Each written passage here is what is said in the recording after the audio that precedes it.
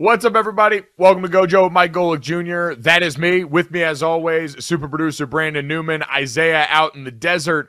My father, Mike Golic Sr., not with us today here. He is en route to Dublin, Ireland. He has had a travel nightmare of the last couple of days, so lift my father up in prayer so that he doesn't snap on some poor worker whose job is not actually affecting his outcome here. To help us out in the meantime, we welcome back to the program one of our dear friends currently operating from parts unknown right now, but announcements coming soon. Jason Fitz. Fitzy, what's going on, man? I'm just living the dream. I really realized I blew it here, Mike. I was supposed to be like one of those 80s sitcoms, like looking off, and then I could do the whole, hey, like we could have done the whole intro to Full House here. Could have been a thing. I blew it. That's my fault, man. I let you down already. You know what? We'll work on it by the time we get to the ending so we can do the freeze frame with you where we just scroll text below you telling about what happens in your future. So decide what you want your future to be, and then we'll try and make that happen for you by the end with like, this will be your everlasting love playing in the background. I'm all in on this, by the way. The future is inevitable. I just want to be adopted by your parents so I can become a Golic. That's really all. That's all I'm looking for in my life. That's it. My life goals. Oh. My God. All right. Well, I'm going to do everything in my power to make sure that doesn't happen because I have to deal with enough of you as is. And the thought of us being siblings is, I mean, my family would be your big brother. I'd be brother, your big brother. Oh, you'd have to respect my authority. That'd be amazing. I can tell you as the current big brother in this family, no one respects my authority. So you'd be barking up the wrong tree there, brother, man. We got a great show for you guys today. As always, download, subscribe, rate, and review. Leave us that 5-star rating. Check us out on the DraftKings YouTube channel as well. We got an interview with Chip Kelly, UCLA's head football coach, coming up today. Pretty insightful stuff. They got a quarterback competition going on there. They are waiting to name that starter. We also got into some stuff just about the changes in college football that Chip Kelly has been around both on and off the field. So very excited to share that one with you guys. But before we get to any of that, so we realized something in the pre-show meeting, and I now feel the need to apologize on his behalf. Because last night, something happened that had not happened in a very, very long time. The Baltimore Ravens lost a preseason football game last night. Their first in 24 preseason games that they had won. 24 straight come screeching to a halt. And I'm thinking, well, you know, maybe this is a great sign for the Washington Commanders, who were able to put a stop to this preseason win streak. They played their starters for an unreasonably long time against a lot of Ravens backup and really seemed to want this one. Maybe this is just, you know, math finally mathing. This is sort of an insane streak and on the backs of usually backup football players. But no. Instead, we find out this morning it's because Jason Fitz finally decided to start gambling on preseason football and tried to go with the surest bet, blue chip stock in the Baltimore Ravens in the preseason, and it all comes screeching to a halt. Jason, do you feel at least a little bad? I feel like the gambling gods are sending me a message, Mike, because here's the thing. Last year on college football, I'm going to be honest, I did pretty well. Like, you know, you and I work a lot in that space.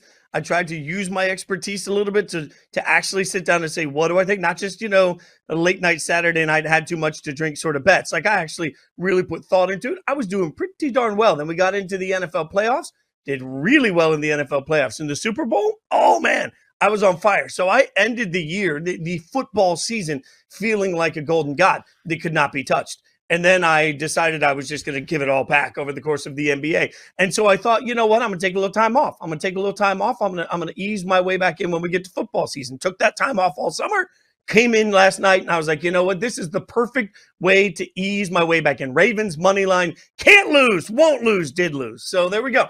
It's a sign from the gods that like maybe I took for granted the winnings of last year. I gave myself too much credit instead of the gods enough credit. And now all of a sudden I'm right back where I started. So I don't know, like now I'm scared for the whole season.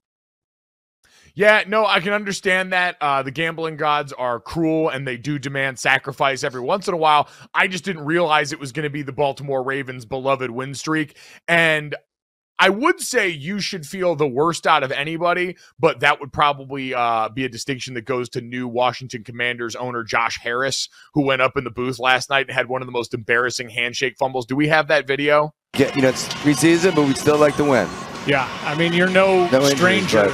You're no stranger to professional sports teams, managing general partner of the Devils. You're no stranger to. That courtesy of the ESPN Monday Night Football booth, as Josh Harris, the new owner of the Washington Commanders, one of the part owners of the Sixers, was up in the booth with Troy and Joe Buck and mistakes a Joe Buck hand gesture for an attempted handshake, tries to grab it. Troy Aikman cannot contain his joy on the other side as that old NFC East rivalry comes out in the strangest place. So, Fitz, while you definitely messed up, at least you didn't mess up that bad and on camera. This proves why one thing you know about me, I'm a hugger, right? Like anybody that's hung out with me at all knows that I like to just hug, right?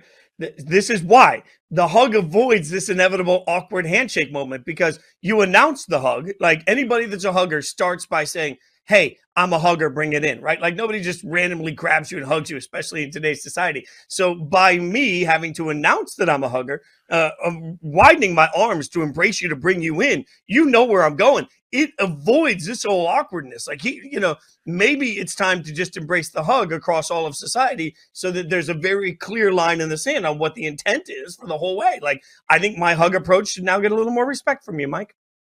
Your hug approach, and I heard the Dan Le Batard show when Dominique Foxworth was on the other day, going through the politics of DAP, how to negotiate the angle on DAP coming into a handshake, especially when you're negotiating with a stranger. And it's a lot more subtleties. It's arm angle, it's hand position, it's general demeanor walking up. And Jason, to your point, while I think your excessive hugging has been a topic of conversation for a long time and it's controversial in some circles, it definitely does send a clearer message that having to try and negotiate, is someone coming in at like a 30-degree angle here? Is someone coming in straight on with the handshake? All of these are a little bit more difficult than you just screaming in like a tiny pterodactyl at any given moment.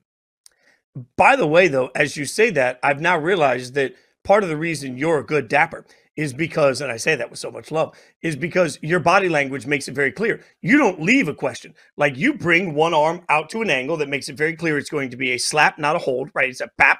And then the like you've left only one angle for all of this to happen. You made it clear. There's a little bit here on Joe Buck who's doing, I don't know, like Broadway hands where he's going side to side and he's doing the little like thing on the side. I mean, maybe it's just like you don't think that that's what's coming at you, and all of a sudden you think there's a handshake going. Like if he's more clear on all of that, maybe there's no accidental handshake. Credit to Joe Buck for being the consummate pro too, because a lot of people would have jumped if all of a sudden you're not expecting your hand to get grabbed midpoint in a broadcast and all of a sudden you've got another grown man caressing your hand in the middle of that time period. He kept it moving on that. That's a man who's got a lot of reps and a lot of volume of being a pro in the booth, because a lot of people, Jason, I'd imagine you would have flinched. I would have flinched. I would have made a comment, especially if the hand was slimy. There's a lot of breakdown here on the hand. Like, was it sweaty? Is it cold? Like, where is he on it? But also, like, there's this moment. Do you think Joe Buck immediately thought that's going to be me? Like, because that's realistically where you mess that up immediately. Your thought is, okay, no matter what we do, this is going to take over the World Wide Web tonight, right? Like, I feel like he had to know that in his head. For sure. And my dad talks about this all the time, the sinking feeling as a player. And Jason, I'm not sure if you had this in music, where you know when you make a mistake in a game and it's bad enough to where, oh, when we're watching that tape on Monday, I am going to get destroyed. I know it in my heart. I know it's coming, and you've already got that feeling. This has to be the broadcast version of that, where you know the internet's going to run wild with this. So we had this one fear when I was with the band Perry. There was one time that I remember, and it went off perfectly. But the one time that I was ever truly scared that we would become known for the rest of time for the wrong thing was at the beginning of one of the award shows. I think it was the ACMs. The three Perrys, Kimberly, Neal, and Reed, were on what they call a toaster. That's one of those things that sits under the stage, and it blows up, and it just like, so you pop out like toast, and you're on stage. And she had to pop out, and she was wearing these heels that were like this, that she could barely walk in. And there are three of us in the band that were standing in front of our instrument areas, assigned with the, if she falls, help her get up and hope no one notices. So most scared I've ever been before a performance. She nailed it. She landed, and like we even had to work for hours on landing where her like knees were a little bent. She couldn't lock her knees because she could hurt her. So like there were hours spent on that landing. All I kept thinking the whole time is, if she falls, even if I've done nothing wrong, I will be part of one of the most infamous, terrible moments in award show history. So I was scared of that. But by the way, nailed it. Crowd went nuts. It was perfect. Oh my God. All right. So we've all learned about the existence of the toaster on stage. And now, I would have paid anything to just see you, because it's all about being in frame for the mistake, right? If you're anywhere around there, you end up on all the shots they use on TMZ, on Entertainment Tonight, that end up in People magazine. And there would have been little fiddle boy Jason Fitz just trying to help up. But you know what? I'm glad you guys averted that crisis. I'm sorry Joe Buck and company couldn't avert that crisis. I will say, though, the darkest group of people on the internet, the worst human beings on earth, are the ones making fun of the Washington Commanders players for celebrating that win at the end of this preseason game here. I will always go back to the immortal words of my former teammate, Dorian Smith, who once scooped and scored on a fumble against Navy, got into the end zone, somersaulted into the end zone, and got asked about it by the media after. And he said, some people say, act like you've been there before. I say, I act like I'm never going back. There are some of the players out on that field that might legitimately never be going back to NFL football, and you're going to deny them the opportunity to stunt all over the Baltimore Ravens, who have won 24 straight preseason games. It might not mean something to you, but last night it meant something to Jason Fitz, who was on the losing end of history and his money. And it meant something to those players that all got to that point somehow, some way, and wanted to celebrate when they got the chance there. So don't be the person that gets caught when Jesus comes back making fun of players for enjoying preseason football when it might be their last football.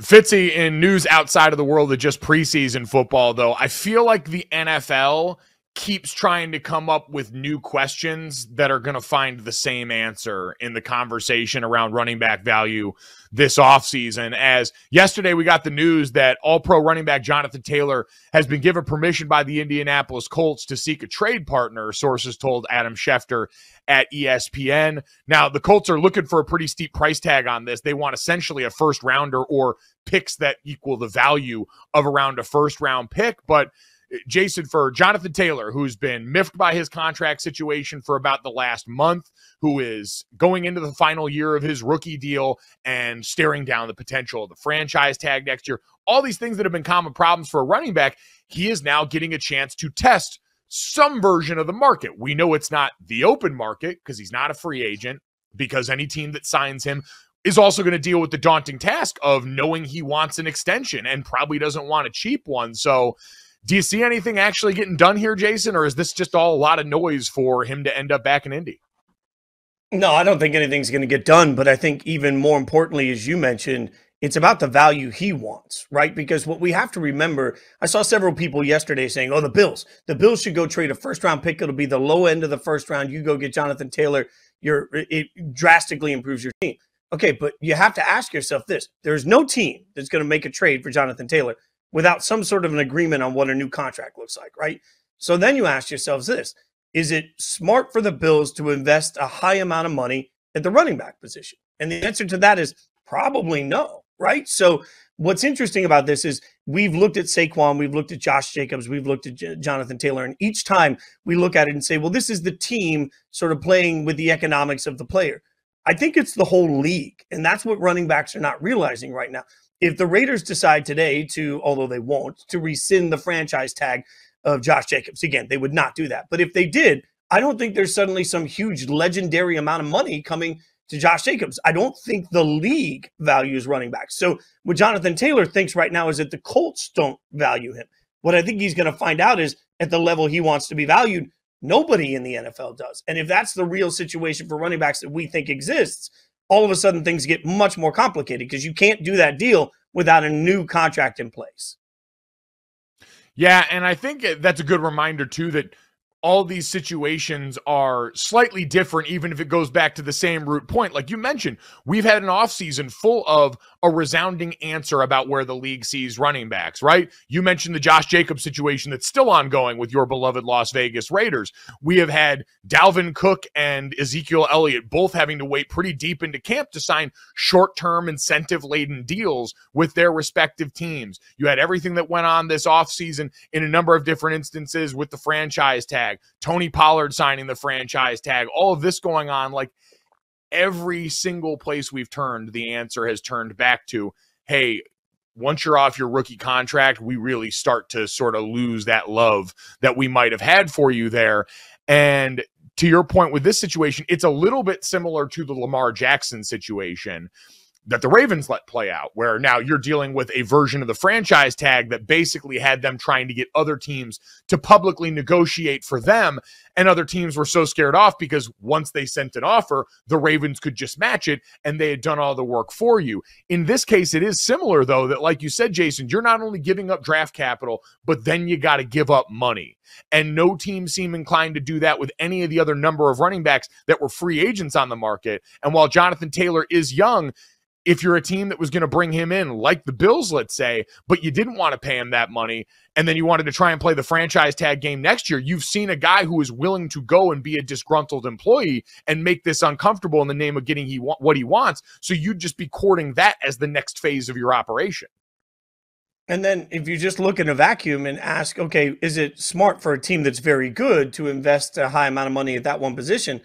I just don't know the answer. Like, you were an offensive lineman, Mike, and not that long ago, it was pretty well understood that a left tackle made substantially more than a guard, made substantially more than a right tackle at times. And, there were sort of tiers to it. Now, I know there's been outliers and that's changed a little bit, but realistically, at some point, certain positions have to just accept that in today's NFL, they're not paid the same wild amounts of money. I think linebacker is becoming devalued in some ways in the NFL as well. Like, there are certain positions that just are losing that value. And while we've blamed the individual player in the individual team, I think Jonathan Taylor will become a reminder that this is a league-wide issue that is not going to value running backs until they absolutely have to, which may be never at this point. There's a whole generation of kids in college that are going to make more with NIL than they would make being drafted in the 4th round and then playing out their rookie deals in the NFL. Yeah, and you mentioned the college portion of it. It's the right reminder of this is running backs are, as we've seen, at their physical peak and a lot of times at their productive peak on that first NFL contract when they're locked in and there's not much that they can do about it. And so that's the unfair economics. And I understand fair is a place where they judge pigs, but this is a bunch of decisions that did not have running backs in mind in the decision, but they've become collateral damage for rule changes over the years, CBA changes that have now landed us at this point. Saquon Barkley found out this same reality a few weeks ago. That's why, to me, Jason, looking at this seems like a decision that has to be at least in part because of some of the hurt feelings with how the organization has publicly and maybe privately dealt with Jonathan Taylor here, because I don't know how Jonathan could have looked out into the market of what had happened this offseason with Saquon, with Josh Jacobs, with Tony Pollard, on and on down the list, and seen a league that would be accommodating of what he wants here. This has also gotten so fractured, though, that the other side of it, Mike, is that the Colts are willing to let Jonathan Taylor explore, which to me is them saying, hey, you're going to find out there's nothing better out there. They better be confident in that, because Anthony Richardson, I mean, the knock on Anthony Richardson, as you and I both know, is that he needs more reps. He needs time. He needs to get better. I would think having a world-class running back around him would help, but the team simply can't keep the player around if he doesn't want to be there, to the point that there'll be a detriment to their rookie quarterback and his development if they let him go, and they're willing to explore that. That tells you how fractured the relationship has become. And that, I think, is the biggest mistake in all of this. We can quibble about running back market value and the big-time contracts out there, but you're also somewhat of, beholden to your team's situation. And you mentioned it. You're Indianapolis, and you got a rookie quarterback who's going to need a stable situation around him. You're trying to rebound off last year's poor performance on the offensive line and running back front. Why would you want to tick off a guy that's still a really talented player who could help you out and bridge to the world where your quarterback is the overwhelming strength of your team? I thought it was a mistake for Saquon Barkley in New York not to get something a little bit more long-term done. And I think for the Colts, it could prove that for that same reason here as they try and get the best out of Anthony Richardson that they just invested in. All right, very excited as we march towards the start of college football season to talk to UCLA head football coach Chip Kelly with us now. Coach, in the middle of training camp, how are you holding up here? Have the days all started to blend together for you too? No.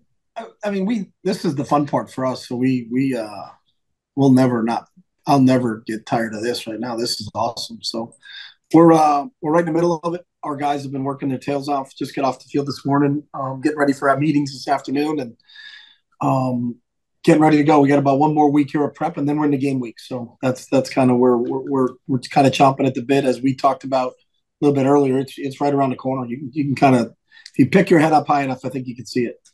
Oh, and everybody's so happy to be seeing it's the morning day, the day after the Super Bowl, and then we start up all again where high school's going, college getting ready to go. When do you kind of get that excitement and that adrenaline going before it all starts? How long does it take?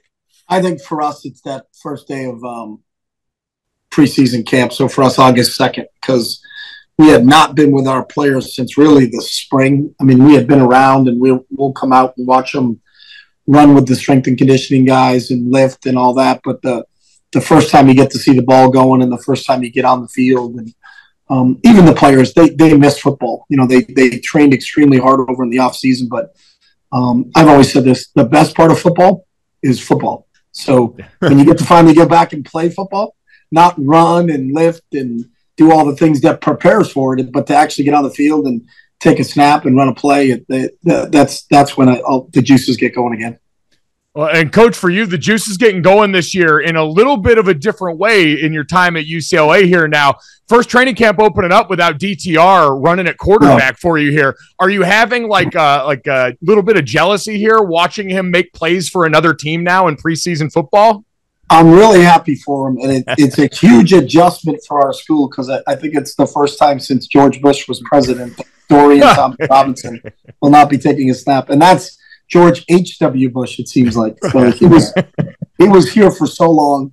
But what people are seeing right now in the NFL is what we saw here every day. You know, I've texted him and chatted with him, and we told him you cannot block. You're not supposed to be hitting people.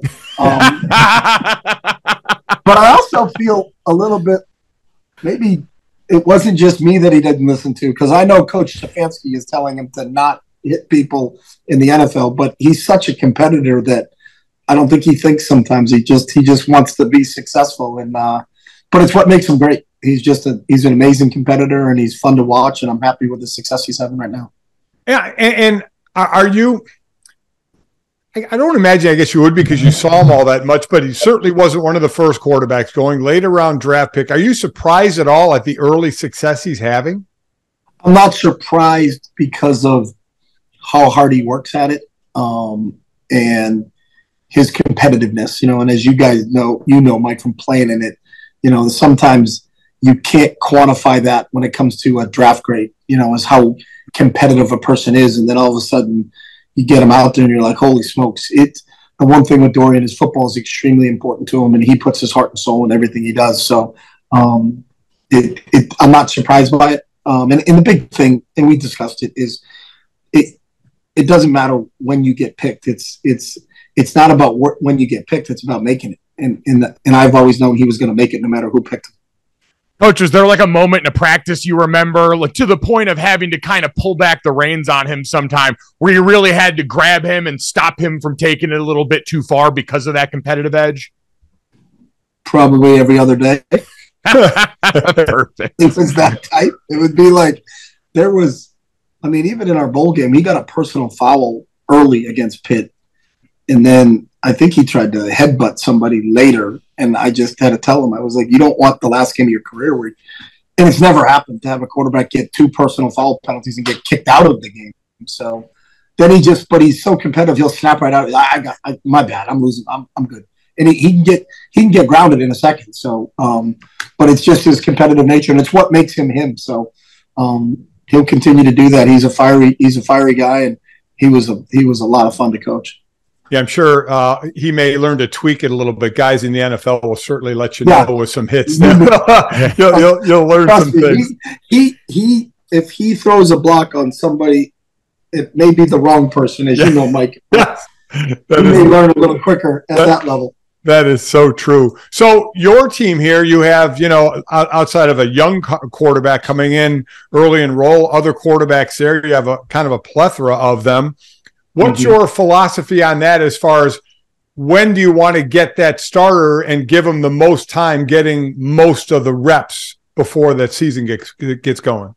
Well, we get a lot of reps in practice, so we're not overly concerned about that now. But as we got about one more week here, and then as we get to game week, we want to know who's running with the ones and who's running with the twos. So we got about 4 or 5 more days here, and then hopefully we'll get a little bit more clarity on it. But the I think the good thing for all of us is it's not been easy because everybody's been playing at a really, really high level.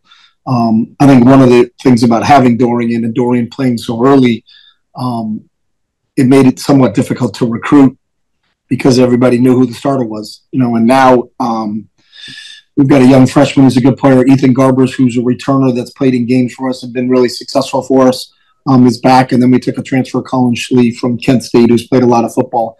And all of those guys have really played at a really high level here in preseason. So it's a good problem to have. Having depth at quarterback is a good problem. Absolutely. And you mentioned recruiting, a huge win, obviously, for you guys to get Dante over on campus there, one of the most highly touted recruits at that position. You mentioned a lot of these guys have played really well, but what stands out about his game as a young guy coming in his first camp? I think his maturity. He got here in January, so he was an early enrollee, which was beneficial for him. He seamlessly transitioned right into our team. I think he fit in really well with the culture that we have here. But he's mature beyond his age.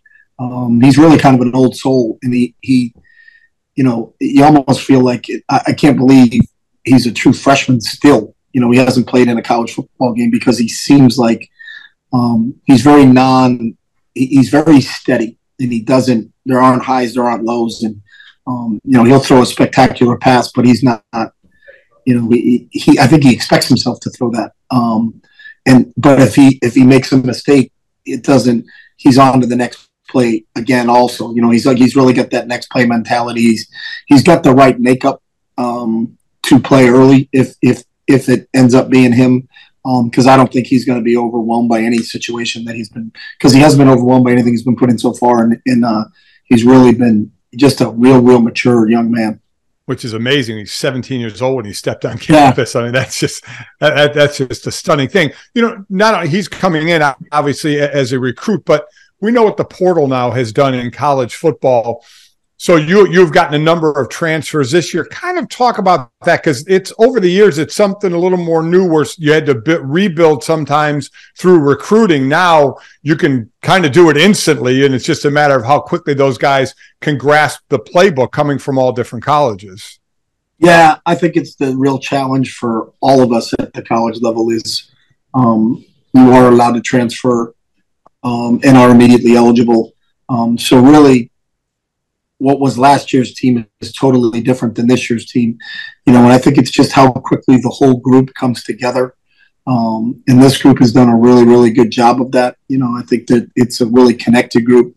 We've been very conscious in what we do with them, not only in our training sessions, but what we do off the field with them, of making sure our guys really understand who their teammates are and what that's all about. Because it can kind of be a little bit of a mercenary type situation where guys are just kind of there for 6 months and moving on and not part of it. So we try to make it, really a team atmosphere. And I think our players appreciate that we've kind of structured it that way. And so this team is as close as any team as we've had here, even though they haven't been together as long as some of the teams that we've had here. And it's unique for us to be able to say that, because I thought our COVID teams were really close because we basically spent 18 months here where we were the only people on campus, and we had to become close because there was nobody else here. Now this team, I think, genuinely spends a lot of time with each other, is very, very tight as a group. And that's the big thing. It's coming together as a team, and I really think this group has really come together, even though there's a lot of kind of new faces and some moving parts. But I think they know that, so they've been conscious of trying to make sure that they all get connected at the same time too. Coach, you mentioned some of the things you do off the field to get that bond, to help the players all get to know each other and get that close. You've always been known, though, off the field for your approach to sports science, sports performance, looking for that edge and how you guys train. I'm curious, though, on the field, too, it seems like your offense has changed a lot since the last time we saw you in college football. What we've seen the last few years from you guys on offense, especially, wasn't just cookie cutter and the stuff from Oregon. So how have you changed, from your last time in college football, all those years back ago at Oregon, to now being back here in your tenure at UCLA, and how you approach this?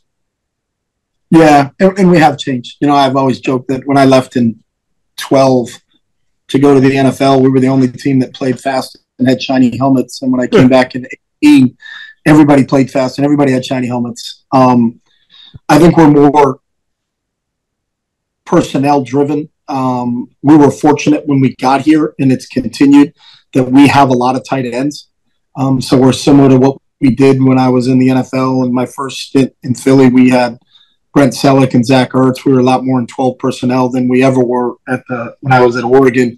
And that's kind of carried over when we got here, just because maybe it's California. I'm not sure exactly what it is, but we've had a lot of really good tight ends, and Greg Dulcich got drafted in the 3rd round by Denver. Devin Asiasi was drafted by the Patriots. He's playing for Cincinnati now. Caleb Wilson. Every tight end that we've had since we've been here has been drafted.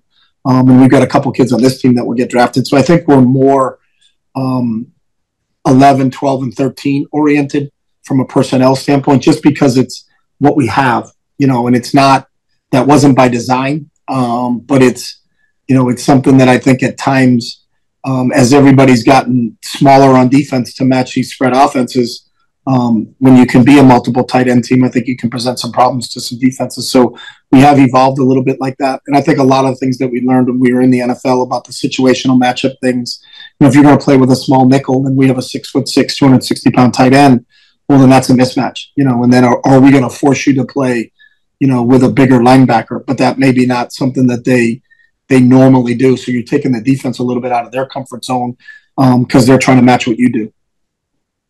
Being the former defensive player here, I have to ask about the defensive side of the ball, where the athletes are, as I like to say. You're returning a lot of starters, but those last 5 games, including the bowl game, you saw giving up some points, a quick drive against Pitt to that game-winning field goal. So what is the difference, if anything, this year from a tactical or an X's and O's standpoint, or is it just execution by the players? Yeah, I think it's both. Obviously we've changed a little bit. We lost our defensive coordinator, Billy McGovern. He passed away in the offseason, and we brought in Danton Lynn. Danton came in from the NFL. He's with the Ravens with John Harbaugh, and Danton's done a great job, taking what we did really well last year and then really adding to it in terms of what his scheme is. So we really are excited about what Danton brings to us defensively. And then we have a lot of players back that have experience. We got probably 9 starters back on the defensive side of the ball. And they've all really grown. Liatu Latu is an outside linebacker for us who last year was his first year as a transfer, and he had sat out a year for a medical. So he was just kind of knocking the rust off and getting going. He's had an unbelievable offseason and has really, really stepped his game up. And I think all of our players, just watching him since the 2nd of August, have really, really improved their bodies physically. I think they're a year older, they're a year mature. And I really think going into the season that our defense is going to really be the backbone of this football team, and I'm excited to see them play. It's going to be exciting. I mean, you guys are one of many teams in this conference right now that walk into the season with really incredible rosters, and it should be a highly competitive league. And, Coach, it's one you've been a part of at multiple stops now, so I'm curious, big picture. Everyone knows the stories this offseason have been about who's departing. You guys are one of the teams that are getting ready to become members of a new conference starting next year. As someone who has been involved in the Pac-12 for so long, how have you felt just kind of watching, this conference really in its last days at this point? Yeah, sad. I mean, there's such a history and tradition of this league, and a lot of my fondest experiences as a coach are in this league, and it's just hard to actually really fathom that there's 4 teams left right now, and it's probably what's wrong with college athletics right now is I understand it, and I understand why we probably were the impetus for it when it all started, because we were the first, us and Southern Cal were the first teams to leave. But it's become a money-driven thing, and you're offered $75 million to play in this league, and if you stay, you get 30 or less in that league. And I have friends in this conference, and they all said the same thing. If we had gotten the same offer, we would have done it too.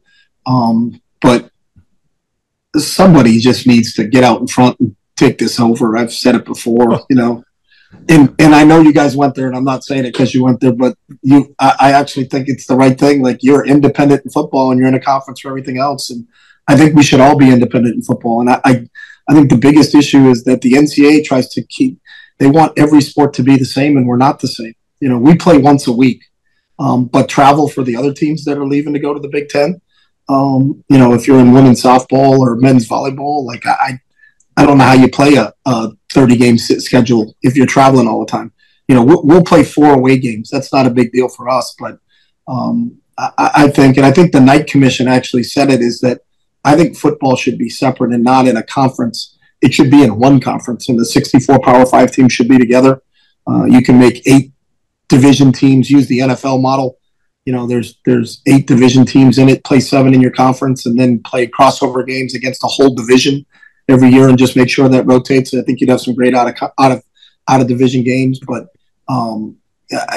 it's just sad that when you think of the history and tradition of this league, that a year from now there's not even going to be. I mean, I don't think anybody ever fathomed that there's not even going to be a Pac-10 or a Pac-12. That's going to be hard. And I feel for really, I have a good friend. Justin Wilcox is a good friend. Jonathan Smith is a good friend. Those guys, and by no fault of their own, that they're scrambling to find a home to play football, and that's not right. It's a horrible situation, and you've said it. There's no leadership. We've talked about just no leadership to oversee it, and everybody's grabbing the money right now and not thinking about the Olympic sports, because it is going to be a horrific travel for them. And that's the best idea I've heard too, is separate football, let the other sports stay in their conferences. Travel is easier, but somebody's going to have to take charge and do that. And unfortunately, we don't have that. As far as, and listen, you have been around, you're a coach, you see things, you're coaching your team, and that's what you're concentrating on.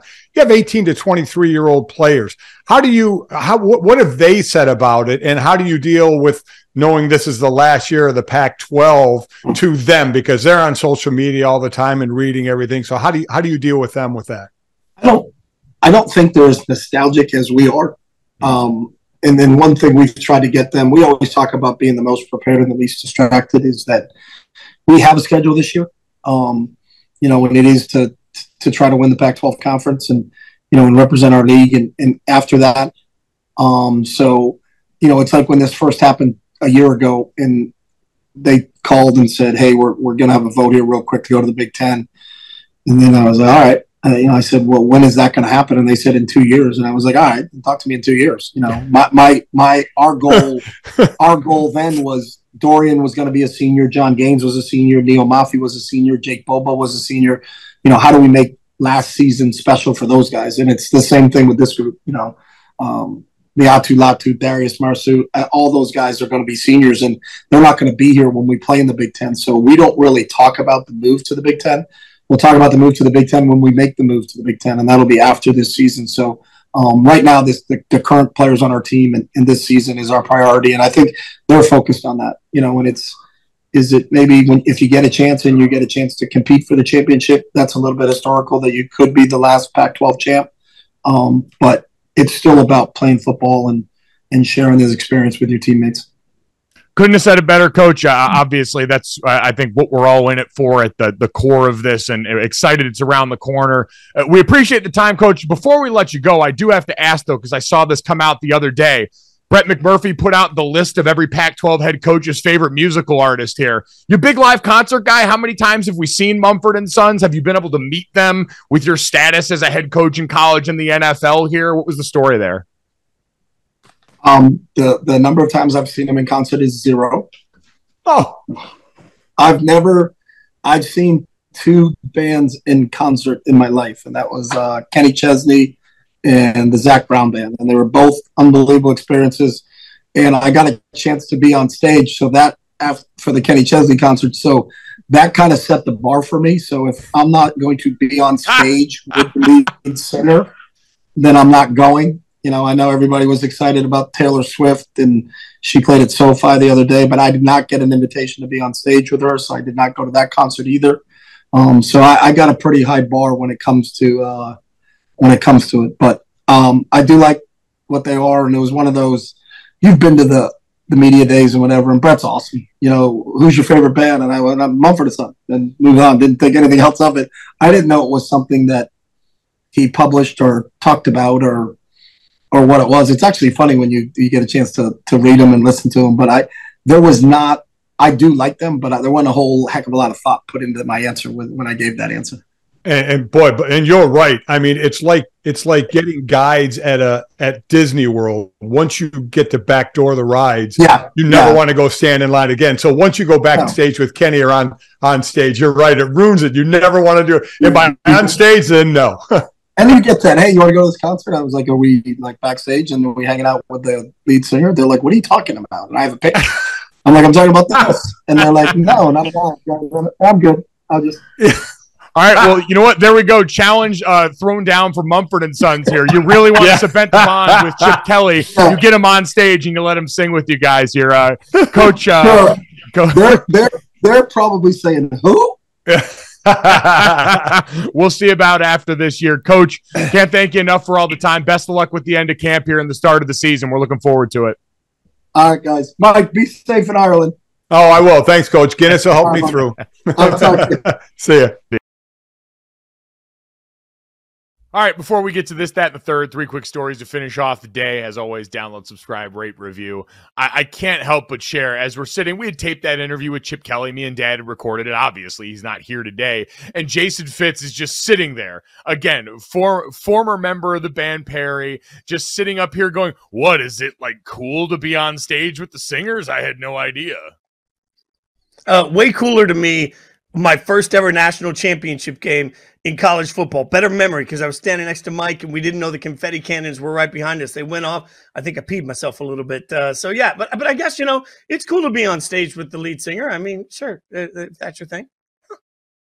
If you're into that kind of stuff. And I can confirm Jason Fitz did have pee pants on the sidelines of that game next to the confetti cannon. And I saw it coming the whole way and I didn't say anything because I'm a monster and I wanted to watch it all play out. So we all need things to entertain us at different points. And that is what we're going to try and do here. Let's start off with this.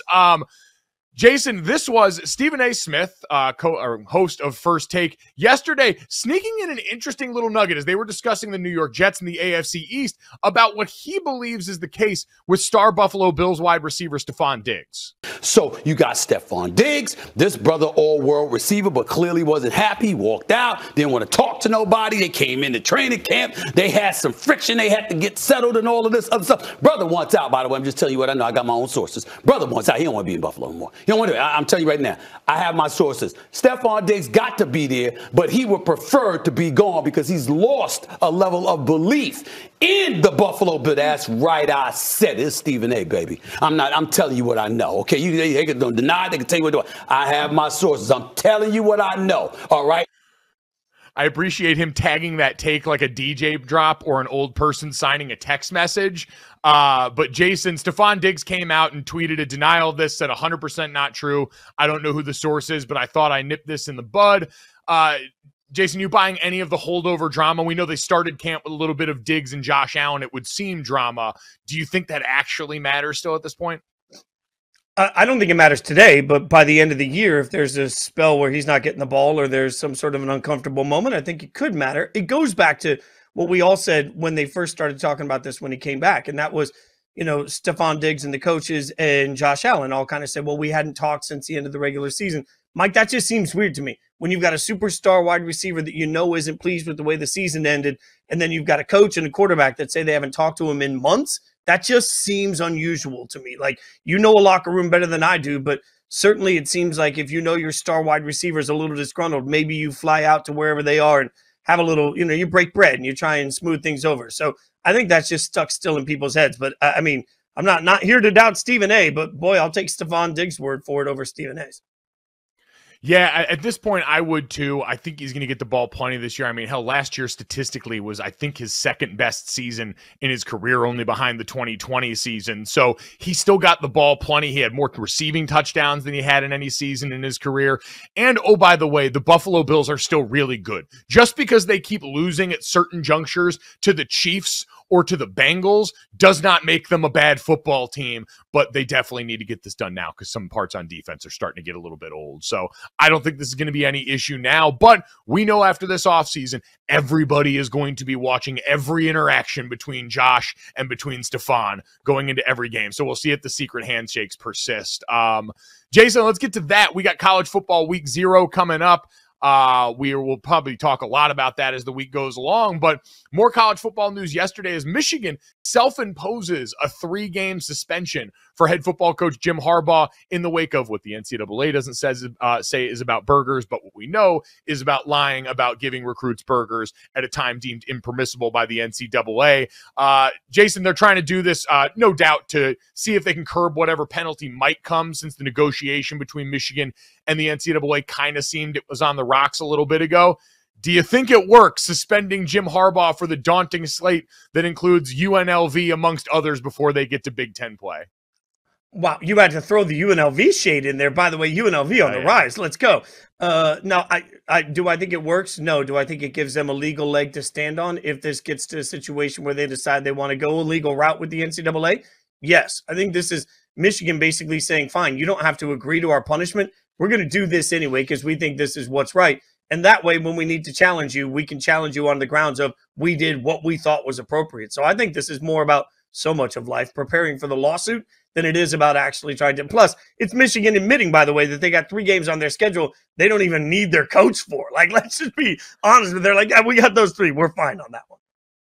And by the way, he can still coach during the week that week and just not on game day. And so it's great experience for one of the Michigan assistants that would get to step up and be the head coach on game day. You get all that practice in for, again, the slate that includes East Carolina week 1, UNLV week 2, Bowling Green week 3, all at home in Ann Arbor. Like, they have said, oh yeah, we'll go ahead and take care of this. It's okay. And then gave themselves the easiest thing possible here.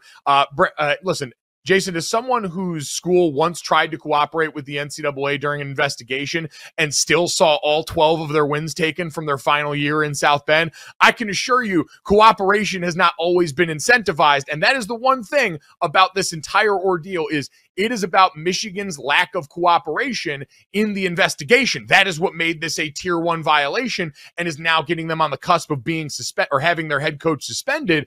What the NCAA has always done a bad job is incentivizing cooperation, and yet they complain about it publicly and try and punish it on the back end. So never cooperate with them is my message. Mike, though, you just came up with the best idea in college football history. Let the committee that doesn't do anything until playoff time, let the committee early in the year look at your schedule and then decide which games are cupcakes. And on those cupcake games, they can decide which member of your coaching staff has to coach the game. Now we're going to make cupcakes interesting and get people experience, and people will hate the committee even more. I love this drama. Listen, Jason, I want to be abundantly clear. Cupcakes are always interesting, and we don't need to do anything else to make cupcakes interesting. That is a fact. All right, Jason, let's get to the third and away from cupcakes because I am already way too hungry at this point here. Pretty cool, full-scale story of, I won't call it a comeback, but it certainly feels like that. Everyone remembers a couple of years ago in Olympic trials, Sha'Carri Richardson became one of the lightning rod stories in the world of sports at Olympic time trials in Oregon, going out there, blazing her road to Tokyo before ultimately being taken down by a positive marijuana test, which in the world of track and field was treated as a performance enhancer, and all ignited this furious debate about her as a person, as a proxy for that conversation in the world of sports. Well, fast forward, Jason, to Monday night, and the 23-year-old took home a gold medal at the World Championships in a gigantic 100-meter race alongside of plenty of the Olympics. Her 10.65 victory over Jamaica's Sharika Jackson and 5-time champion Shelly-Ann Fraser-Price capped a massive comeback for her. I don't know if you saw the race footage. It was really compelling. She had to run from the outside because of how she placed in trials and semifinals, which is the inherently more difficult place to try and run